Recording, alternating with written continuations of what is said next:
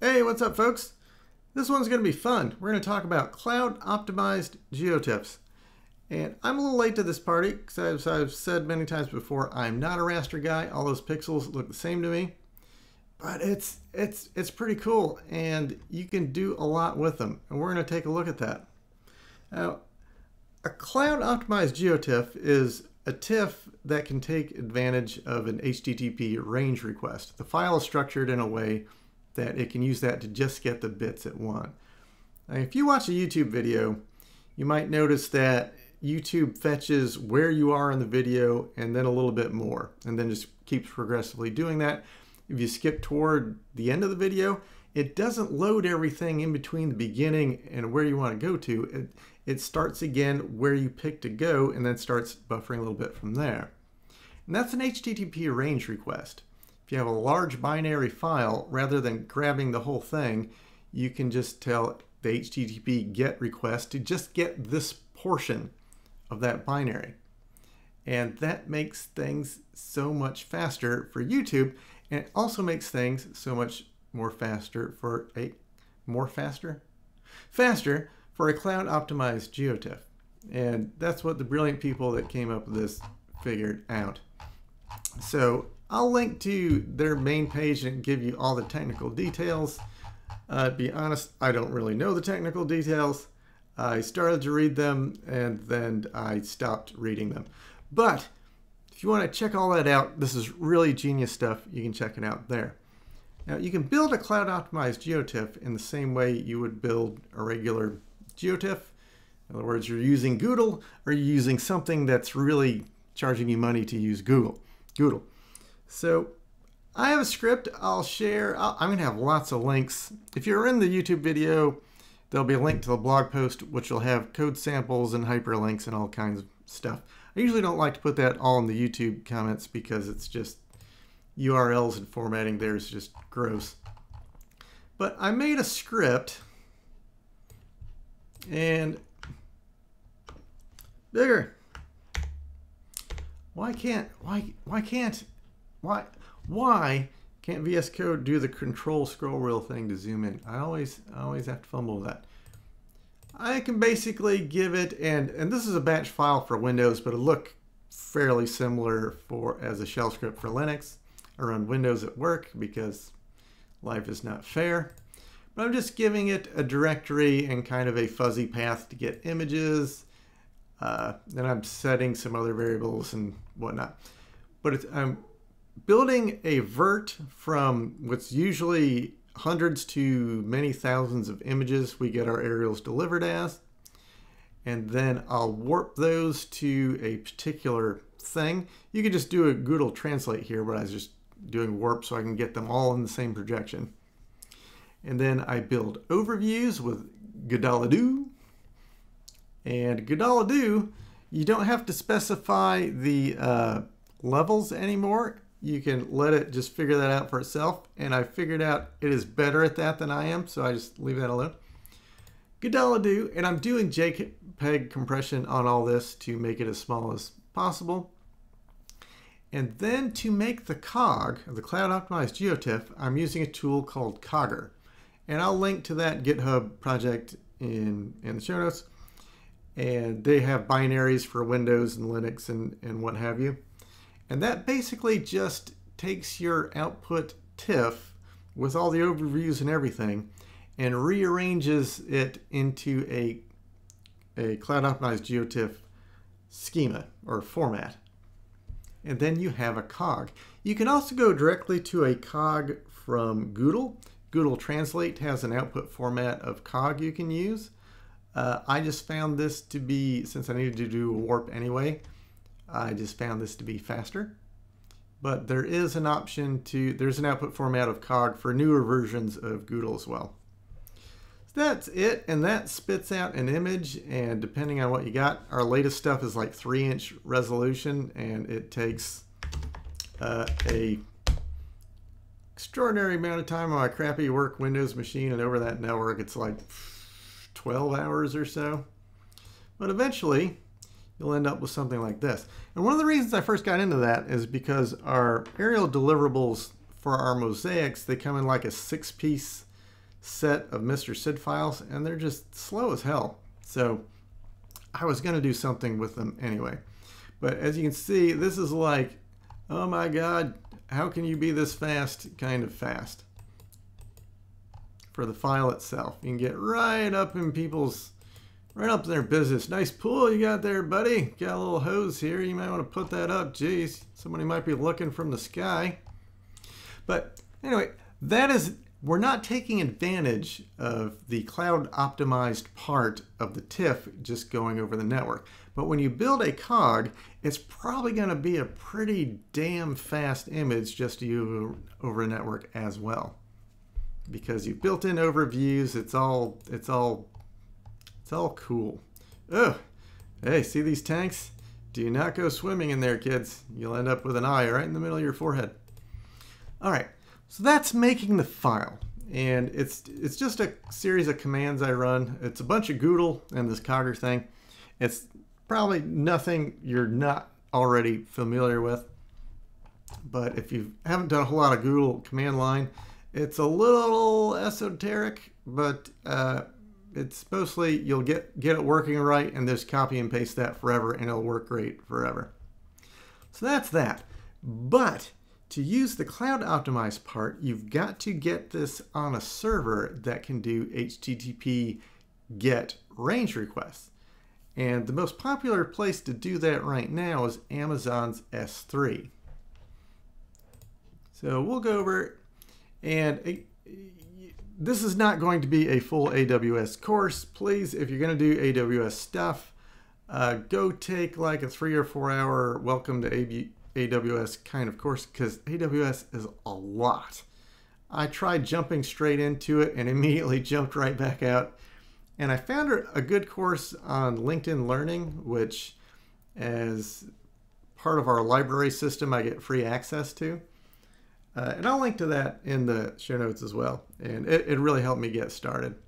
But S3, and you'll see if I go to services, you see this mountain of stuff? That is all AWS services. I mean, there's a lot. A whole lot. An incorrect amount. But we're not going to touch all of that. There's a few things we're going to touch. The first thing is S3. S3 is their storage bucket. And it's pretty straightforward. You can just create a bucket and set it to, I just have this set to public access, and I just named it Arials 2264. That's the EPSG of the projection these are in. And you see our 2021 with the 3-inch resolution is like 38 gigabytes. So, by the way, I should say too, this stuff isn't going to be here for very long, so you're not going to be able to use this for like funsies, because this is all going on my credit card while I play around with it, and I don't like you guys that much. So all of this won't be here forever. It's just while I'm playing around with it, so don't get too excited. Start downloading the freaking planet from my S3 bucket. So I've got these TIFFs, and you can look at them, and it'll give you the object URL to that TIFF. That's how you'd get to it. You don't want to just click on that because it's going to start downloading a 40 gigabyte image. What you can do from QGIS or ArcGIS Pro, let's just turn this off. We'll go layer, add raster layer, and we're going to switch it over to HTTP protocol. And we're going to give it that URL. I'll just copy that. Paste it over here. It's already detected that that's a cloud optimized GeoTIFF. We're going to hit add. Since it's not in a state plane, it's going to yell at me about how I'm doing transformations or something, I think. Yeah, fine. And it's going to add that. And the first time it draws, and for a little bit after that, there'll be some delay. Like you'll see, this is this 40 gigabyte TIFF coming from the cloud. I'll zoom in, you'll see there's another delay here. But it's really behind the scenes fetching a whole lot of stuff it needs, because once you get that delay a few times, it starts really going fast. Like you see now, it's like not much slower than just having that cog straight on your local network. It's going to think here for a second. But I don't think this would replace having, a TIFF sitting on your hard drive or on a network server. But for, say, you want to give the public access to your imagery, you can put it out in S3 in a cloud-optimized GeoTIFF and do it. And you can do this, cloud-optimized GeoTIFFs can work with ArcGIS Pro. They will not work with ArcGIS Desktop because reasons. I don't know why. I mean, they want you to stop using that. That's the reason why. But for ArcGIS Pro and QGIS, this is all coming. It's a 40 gigabyte or so TIFF coming from the cloud, going that fast. Because what it's doing is QGIS is smart enough to know this is the area I'm looking at. Hey, Cog, I need to get a range request of this 40 gigabyte file that's going to fit this space. And that's all it needs to return, not that whole 40 gigabyte file. Pretty sweet, huh? So that already we're doing really cool things. We have that in S3, but this is coming back as a TIFF. Your web browser doesn't know what a TIFF is, so it has to have this in a different format. And how are we going to do that? Well, Development Seed has this cool thing called, I think they pronounce it TiTiler, and there's going to be a bunch of links in the show notes for this thing. I'll put a link to that. And it is essentially a tiler. So it will take a cloud-optimized GeoTIFF from S3 and chop it up however you want and send that image back in a JPEG or a PNG or a WebP file that your browser can understand. Now the way you do this or use this in Amazon is through what's called a Lambda. A Lambda is a serverless function. So you're basically giving it a function or like an API, and Amazon will spin instances of that up and close them back down as you need them, which is cool. So let's check that out. If you go to your Amazon stuff, and for a lot of this you can get away with the free tier for a bit, and even at the charge tier it's not too bad. I think I had a 10 gigabyte TIFF in Amazon for a month and it charged me like $1. So you can do a lot of playing around before it hurts. Just, keep an eye on things because things can creep up on you.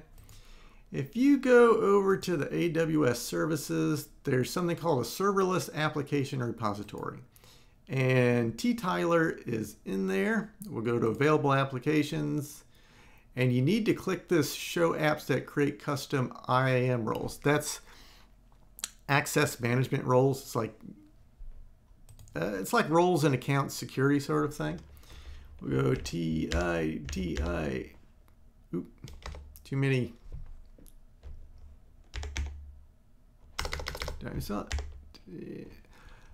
There we go. We want this person.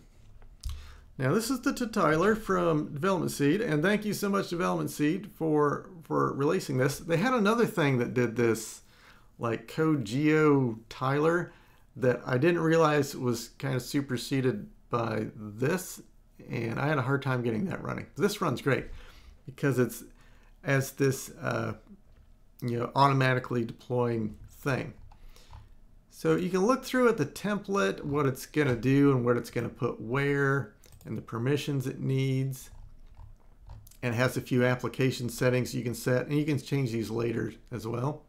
You need to acknowledge that this creates custom IAM roles, and then you hit deploy, and that is going to create your Lambda and all the rules for it. So if we go back to AWS and go to our Lambda, these are these serverless functions, you'll see it created this thing with the really awful name to it. Everything in Amazon gets really awful names by default. I don't know why. See, it's just basically importing their TiTiler app, and the app itself isn't designed to run as a Lambda, but it's using this Magnum wrapper, which kind of sits in between TiTiler and Lambda and translates everything back and forth. which is very nice. This isn't all the code of this app. There's a whole bunch of stuff that's put in as a layer. That's the TiTiler and Goodle. So that's it. You really don't have to, once you hit that deploy, it'll crunch for a little while, and then you're pretty well done. And you'll see when you look at the, let's see if I can remember how to get the URL for this stupid thing. Is it the API gateway? Yeah, it's the API gateway, and so this is the URL you would use to get to that. So if we just let's just copy this, go to a new tab, and one of the routes for TiTiler is docs, which will get you to this is like the open API. What's the name of it? I use this in Dirt, and it's gone. But it's the same sort of thing where you can actually try different. Like, let's just do a request. Let's get a tile. And one of the nice things about TiTiler is my rasters are in North Carolina State Plain. It will do the projection stuff for us, which is really good because we have some needs for stuff in State Plain and other needs we need 3857 for web stuff. This way we don't have to store it twice in S3 buckets. Let's go to get a tile. We'll try it out. And this is just a map tile location. 36, I do not have this memorized. 103. And the Y is 51816, 51816. And let's get this as a WebP, they're smaller. The rest of this stuff will use fine. And this URL, we're going to give it the URL to our S3 bucket for that TIFF. I think I just put it in a scratch file here so I could get to it quick. Get that. Put that as our URL. And the rest of this stuff we will leave the same. Go down here and say I'll accept a WebP execute. Let this crunch. And there's that image that we requested. Now you notice it wasn't super fast, but one thing about Lambda is it's spinning up and down and then freezing and thawing as it needs them. And if it hasn't been used in a while, it will take a couple seconds to fire back up. But you see the URL, it kind of looks like this. A lot of this is not required, but that's it. That's how we get that image. So let me show you how that would look in a leaflet map. Let's go back over here, and I'm going to comment this out. Comment this in. You'll see this is going to that URL, the really funky one, to the TiTiler Lambda, and giving it that same argument essentially we used to produce that one. So I'm going to save that, and I'm going to open up a private browser window. By the way, this is like Edge in Linux for the lulz. I've been using it for a while. I have to say it's not bad. I mean, I know it's just Chrome, but it's not bad. So let's go to this localhost, and it's going to be drawing these images as tiles on the fly. So it is fetching these and making these tiles and sending them back as I request them. Let's get in here, and it's going to start filling these images in. Now we're zoomed in. That one's filled in. Let's zoom in a bit closer. It's going to start filling these in. So that works. That works fine. You can use this just as a Lambda to fill these images in. And we are live tiling. So the great thing about this is one, that you're live tiling, but two, you normally, when you make tiles, you at some point say mercy and stop, maybe around zoom level 18 or so.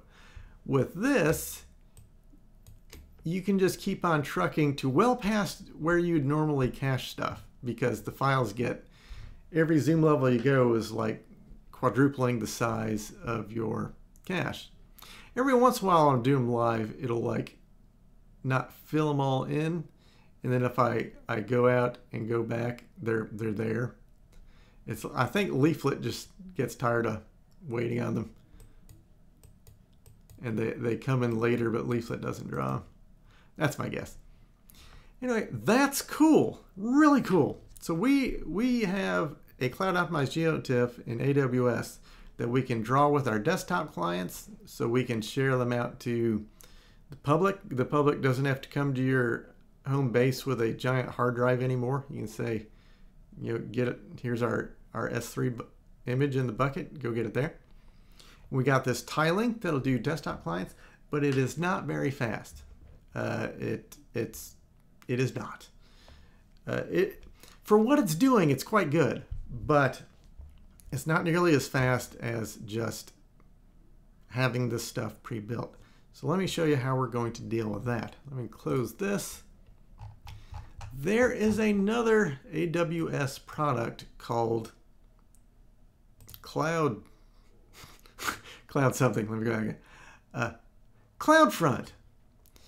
CloudFront is a CDN, so you can have your web stuff on Amazon, and then CloudFront can shell it out to CDN edge locations all over the planet.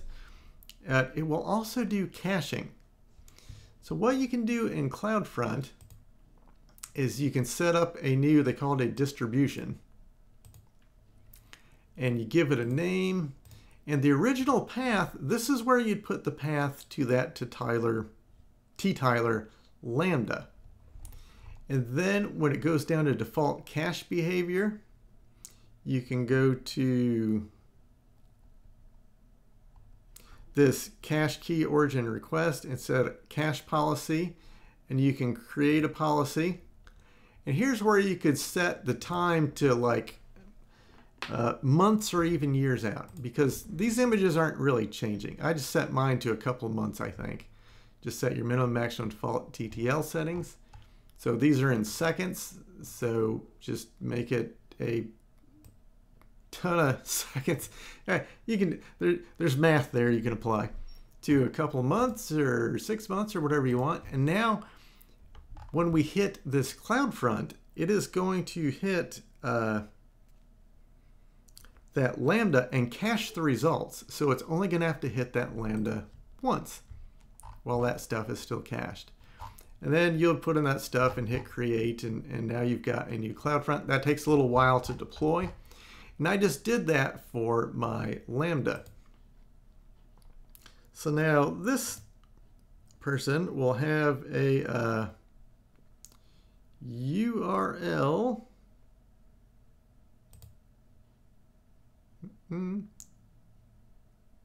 Original domain, I believe. Yeah, it's basically that. It's a https:// in front of that. So go back to this. No, it's not that. That is the that is the location of. It's in here somewhere. Anyway, it comes out to this URL down here. So if I go to this, and it'll have CloudFront in the URL, and again, it's an ugly name. I could probably do something better there. But if I go there and go back to the docs, I've already been here before, so it's getting this docs from a cache it's built of the TiTiler docs, and you can go through and do all of your stuff. So now I've got a layer added to Leaflet from CloudFront, which is being essentially like a caching proxy for our Lambda. So now if I open a new private window, so you know there's no hocus pocus going on, go to locals, see it draws instantly because I've already been panning and zooming a bit around here. See, there's a little bit on the edge there I haven't gotten before, so it's going to actually, no, it's already got that. That's that window peeking through. I've been down through this area before, and you see it's zoom, zoom, zoom, because now it's hitting from the cache. See, I haven't got this, that stuff up there was not cached yet. So I got that from Lambda, but now it's cached for whoever else is going to come in here that's coming through that particular CloudFront edge is going to get that. And it doesn't have to wait on your Lambda to draw those tiles in. And as people use your aerials, that cache will just get filled out. Cool. Super cool. I'm super thrilled with all that. I'll probably show this to some people at work. They'll roll their eyes at me and go, Tobin, God, why are you doing all this nerdy stuff? And it's just going to go away. But I thought it was super cool. And at the very least, we're getting some fast tips to use locally out of it. I'm using Amazon Web Service for all this stuff. It seems to be the go-to place for cloud-optimized GeoTIFFs. I know Azure has a similar service that supports HTTP GET range requests. And you can also host all of this locally. You can set up a couple of there's a Docker image for TiTiler. You can set up like a varnish cache in front of it. And there's I can't remember what it's like, Mimic or Mimic. There's a thing you install with Docker that essentially simulates S3 and the GET range request. So you could host all of this locally. I have a feeling just from economies of scale that might end up costing you more in the end. Just getting server space for a boatload of images. It depends on how sane your IT support is. I think we're paying like $28 a gigabyte for storage space. So it's like, yeah, no, yeah, that's not going to work out. But you can host all this stuff yourself. You don't have to go cloud, and you can do different parts of it yourself. Like you could put the imagery in Amazon AWS S3 buckets, and you can host the TiTiler and the caching locally. Or you might have some performance problems there because the Lambda's having to go a lot further away to get that, but maybe not. Or you could have the Lambda and the S3 in Amazon and just have a varnish cache locally getting stuff from there. You can mix and match this stuff, but doing it all in AWS, once I wrapped my head around everything, it is pretty darn cool. One other thing I'd warn you about AWS, besides take a course, is make sure when you create your stuff, your Lambda and your buckets, you're doing it all from the same region. If you put your S3 bucket in one region and your Lambda TiTiler in a different region, you're going to have some performance problems. And it might actually cost you more too. There might be a different charge based on whether you're going inter-region or between regions. All right, that is all the cog stuff in a nutshell. I've been playing with this stuff. It's taking me too long. I would play with it for like 3 or 4 hours and then get stuck on something and think, I have to Google that, and then not come back for a few weeks, and then I have to figure out what I was doing again. There's been a lot of stuff going on at work. But that's cogs in a nutshell. The people that came up with the cog idea and got it working are geniuses, and they're doing great work for all of us. And thank you so much to Development Seed for releasing this TiTiler. It makes it literally a one click to go from something you can use in a desktop GIS client to something you can use in everyday web mapping tools like Leaflet or MapLibre. Anyway, I hope you enjoyed that. I will have all kinds of links in the blog post to a lot of this stuff, and I will catch you later. Bye-bye.